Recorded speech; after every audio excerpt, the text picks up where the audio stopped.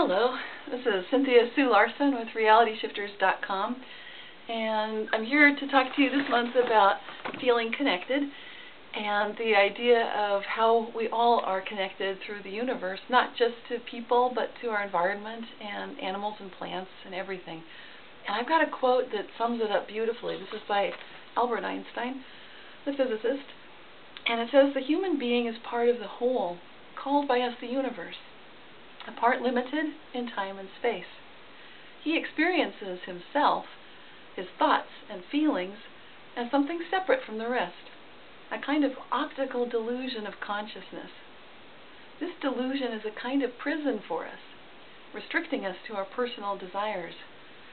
Our task must be to free ourselves from this prison by widening our circle of compassion, to embrace all living creatures and the whole of nature in its beauty." And that quote really touches my heart, so I hope you enjoy it as much as I do.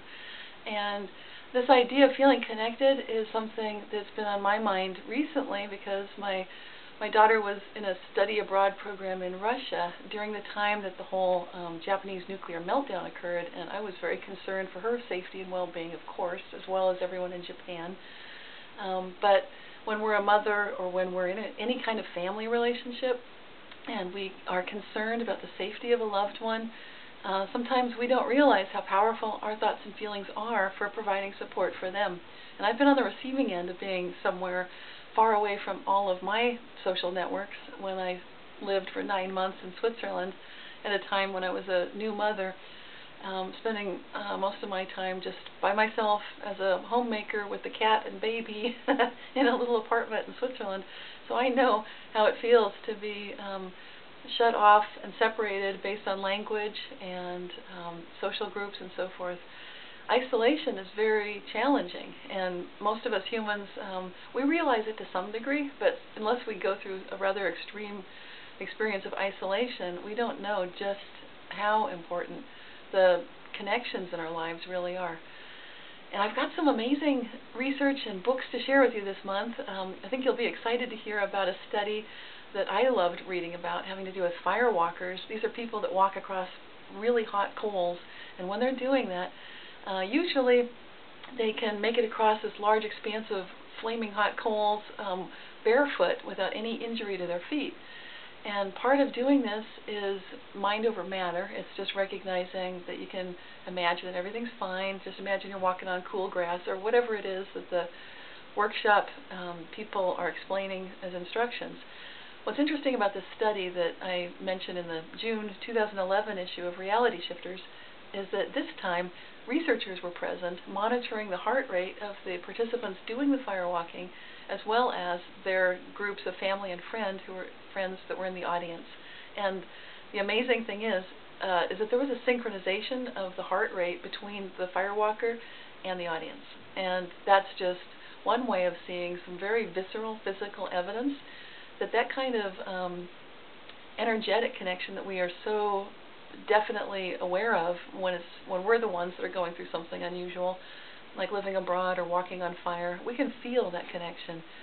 And I love that study for that reason. I've got some amazing books to share with you this month. I'm going to go through them quickly, although they deserve a lot more time than I'm going to give them right now. This is just a quick little intro. These are some of my favorite authors, too. This one is called The Bond. It's by Lynn McTaggart, and she's an investigative journalist who's turned her focus of attention onto the field of consciousness and the way our thoughts and feelings literally change the world, which, of course, is everything that I love. So I'm a big fan of all of her books. This current one, The Bond, is fabulous because it talks about the positive benefits of being a member of a group that we all benefit from. So things like taking turns, sharing, giving, belonging, agreeing. These are things we do that are built into us, and when we do them, we get rewarded not just internally by all kinds of great endorphins and so forth and positive health benefits, but it's also a winning strategy toward life, as has been proven in some of the studies that she mentions in the field of artificial intelligence and game theory. So the winningest game strategies have to do with taking turns, sharing. When someone does something nice, do something nice in a reciprocal fashion. I love it.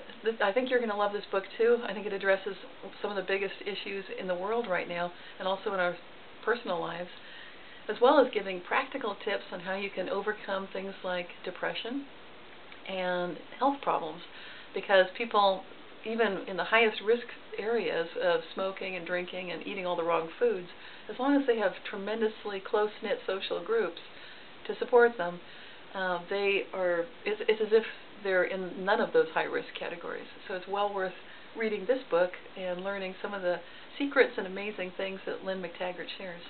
I've also got another favorite author's book. This is the newest book by Fred Alan Wolfe, another definite favorite author of mine, as most of you know who've been following my reviews for a number of years.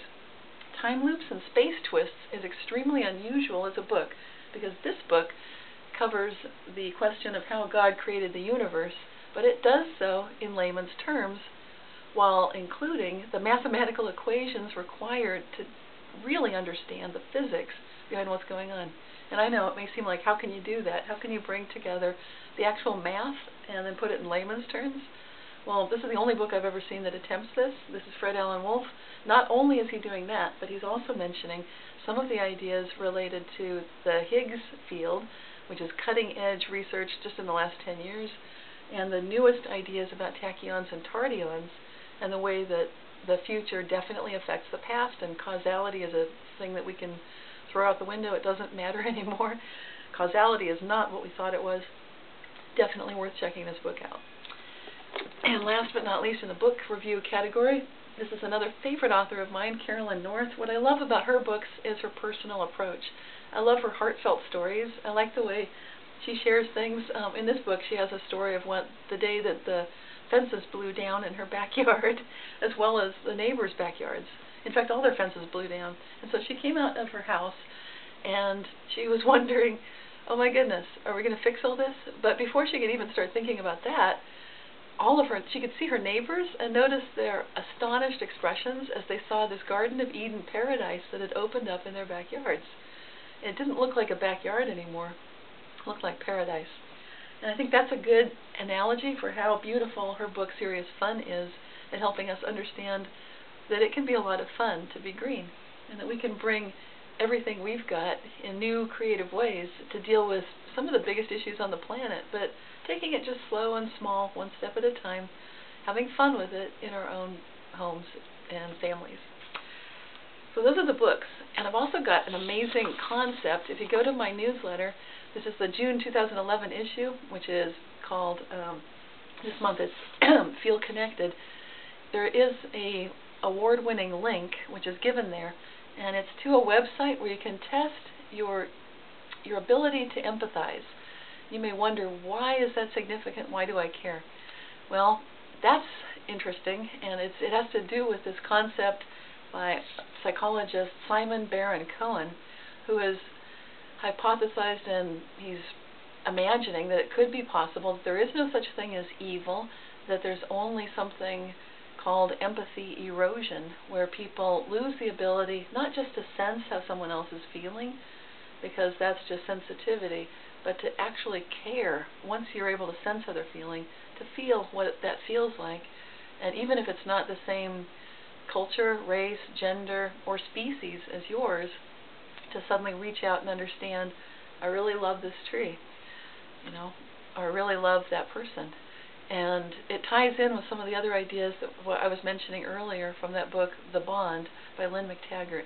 These are big ideas, and I think they have the ability to help transform our world. And they certainly fit with my favorite question, which I'd like to leave you with this month. Thinking of food, I guess. And that is, how good can it get?